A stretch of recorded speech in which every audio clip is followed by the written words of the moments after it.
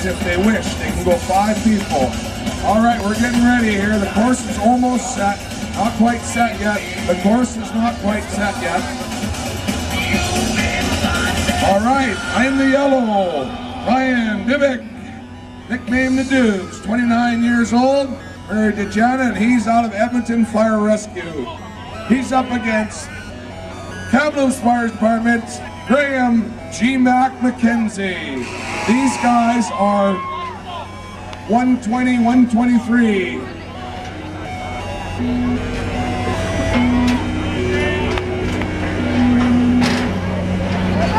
These guys are fast. G. Mac's doing a good time up here.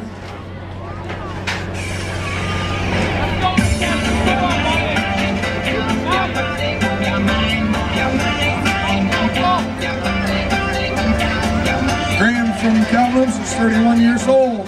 Up against Ryan, the Dubs, 29 years old out of Edmonton. Ryan.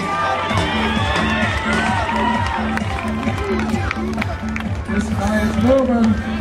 Look at these guys go. These guys are both over 6 feet and over 225 pounds.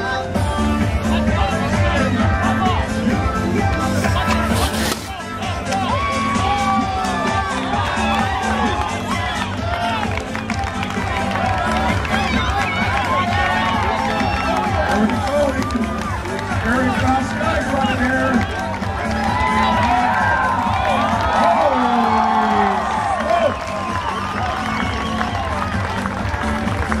That is an amazing time. I think we're getting close to a record there.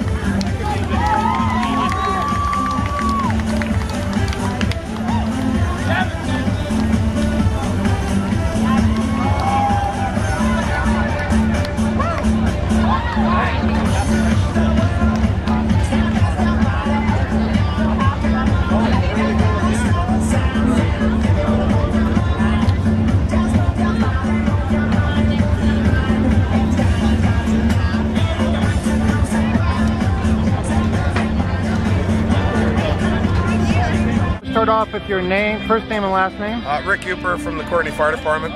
I was the MC here for the weekend for the Coquitlam firefighters doing the annual, our BC Regional Firefit Championship. Now, I understand that there was a world record broken today. That's correct, yes. Guy from Kamloops Fire Department, Mike Downtown Brown they call him. He broke the record, he did it 1 minute 16 seconds, which is amazing.